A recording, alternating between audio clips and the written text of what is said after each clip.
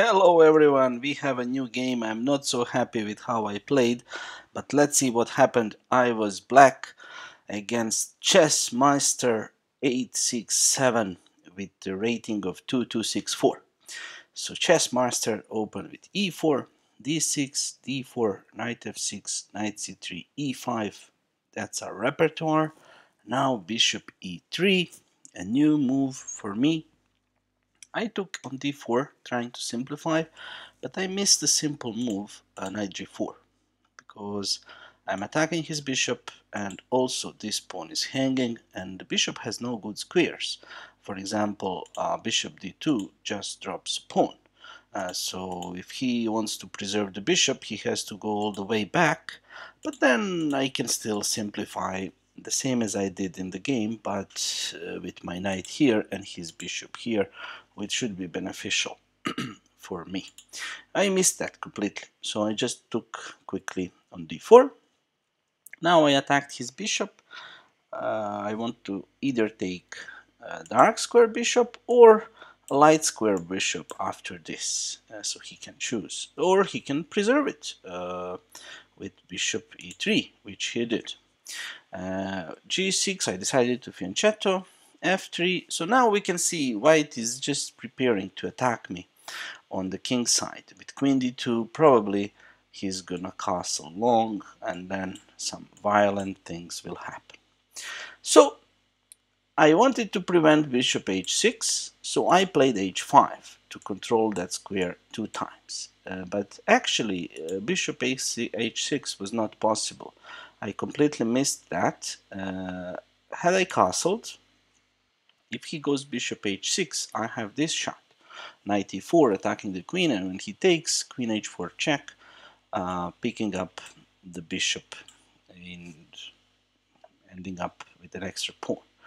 But of course, after castles, he doesn't have to go to h6. He can also castle long, and now he's ready for this stuff. And yeah, he has a promising position. But anyways, I played h5 to somehow not stop, but to delay his attack. So he played knight e2, I played queen e7. So I'm trying not to castle. I'm just trying to not give him a target, because it's not easy for me to start an attack. I'm too slow.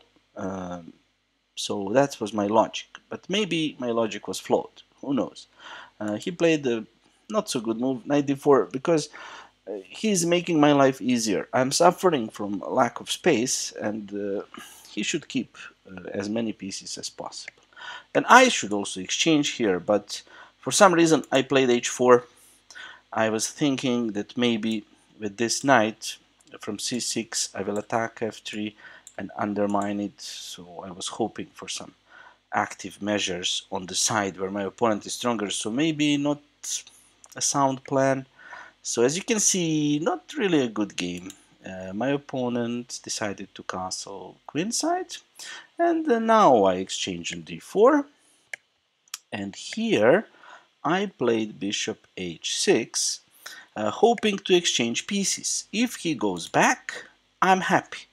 We exchange one pair of bishops, and now the remaining pieces, in my opinion, are not enough to organize a dangerous attack. So I can safely now castle kingside. So that was my plan. But he, of course, avoided it. So he played f4, preserving just enough pieces on the board. And here I played c6, trying to prevent a knight d5. But the thing is, this knight is pinned. So what I need to do, I need to castle, no matter how dangerous it looks. Because with the king in the center, I have no hopes of winning or even surviving. But when I castle, I give him a target, but I also organize my pieces. So the thing is, he's gonna attack me on these files and diagonals, but I will try with my pieces to somehow control his attack, and probably he's gonna lose or sacrifice a pawn or two, and then it's gonna be a fight and better player will win. But I first played c6 controlling this square, and I lost valuable time. I lost time there, and after g3 it became obvious to me that my position is really bad. So I developed this bishop with a tempo. He moved his rook, and now I would love to go on this side, but it's dangerous. It is dangerous. First of all, this pawn is hanging, and second of all, after that pawn falls, my position becomes compromised. So that's not possible. So I said, okay, what can I do? I have to go on the short side, and now because there is no more pin, I can activate this knight and maybe hope for something. Actually not, but that's what I hoped for.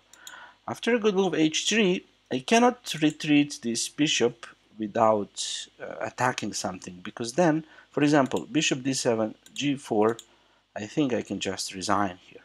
That's hopeless. This is a threat, this is a threat, and this is a threat. So I cannot stop all these threats. That's why I played bishop f3, attacking his rook. So he has no time for g4.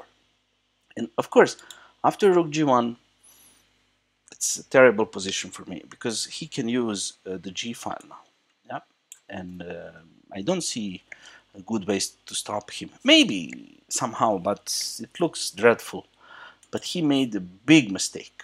He played bishop g2, which looks like a logical move. You develop a piece, you exchange my most active piece, but actually, after this exchange, there isn't enough pieces for him to complete this attack or to follow up what he started. And now, I told you before, my only chance is to defend and to attack his central pawns in the process, or kingside pawns.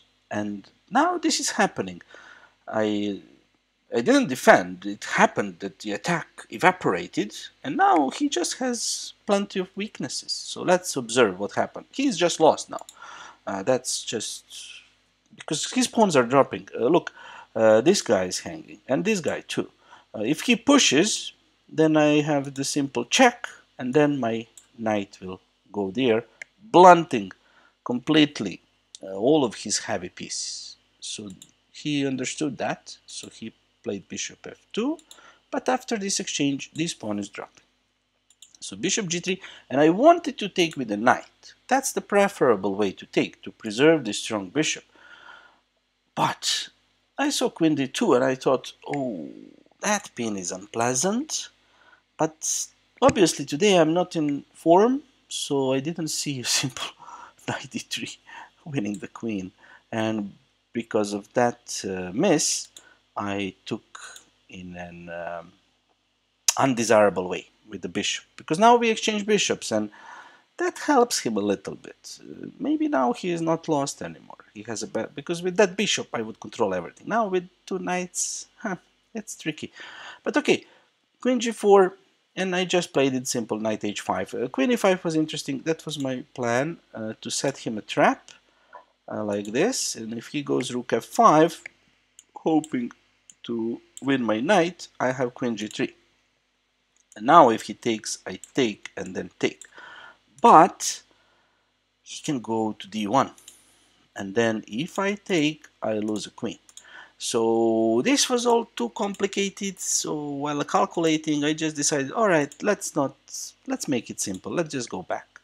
You know, I lose some time, I go back, but I defend everything, and I try slowly to fend off his pieces. So he played rook g1, now he threatens to capture my knight, so king h7, and now he decided to lose, so he played knight e2. What was the idea? I don't know, but now this pawn is hanging, and even this knight, I mean, I don't know what he wanted. To exchange one more piece with the pawn down? I'm not sure. So after knight e2, I just play rook e8. This guy is dropping. If he goes back, now I can start the attack. I mean, I want to undermine this pawn. the knight and then pawn. But if he tries to prevent it, then the files are starting to open up on the queen side. So he played knight g3. So he spent 2 moves to exchange his good defending piece for my defending piece, but I don't know. After this, his pawn drops, and I'm threatening also to take his rook, and I don't know, for some reason he didn't see it, so I took his rook. And if he wants to, he can go for a king walk with a rook down, and who knows how he will lose here. It's lost, but many chances to lose in different ways. Or he can lose another rook. With rook g1, I just give this check and I take the rook, because he cannot take my rook, or because of checkmate. So after queen h1, my opponent resigned. So not a good game. I failed to play accurately. I even failed to... I understood the position, but I didn't understand the timing of the moves. So I'm not really happy with this game, but yeah, my opponent helped a little bit, so we won. Alright, thank you for watching and see you again. Bye!